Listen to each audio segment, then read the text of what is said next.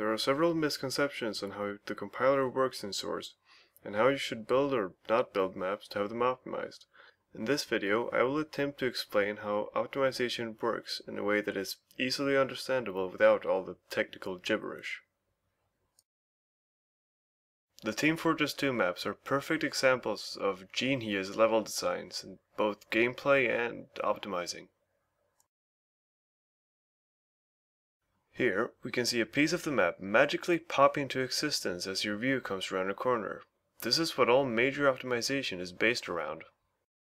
Taking a bird's eye view of the area in question makes it easier to see what was actually going on. This is the path that our view took. Let's also simplify this into basic geometrical shapes. Adding this piece of wall right there is a stroke of genius, as it allows part of the map to be obscured from view. The way this sort of optimizing works is, when compiling your map, one of the very first things that happen, in BSP to be exact, is your map being shattered into pieces. These pieces are known as Visleaves. In this case, this is where the compiler would probably place them. We will focus on Visleaves 1, 2, and 3. When the Visleaves are placed, the compiler moves on to vvis, where it draws lines between all the corners of every Visleave on the map. This is why vvis always starts really fast but then slows down, every dot appearing taking twice as long as the last one.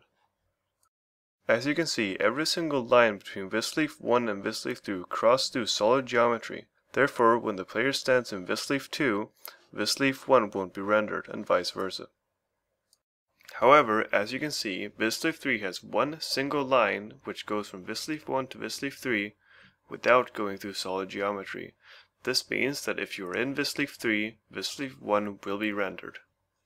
Hence, Visleave 1 appears to pop into existence as you go around the corner walking from Visleave 2 to Visleave 3.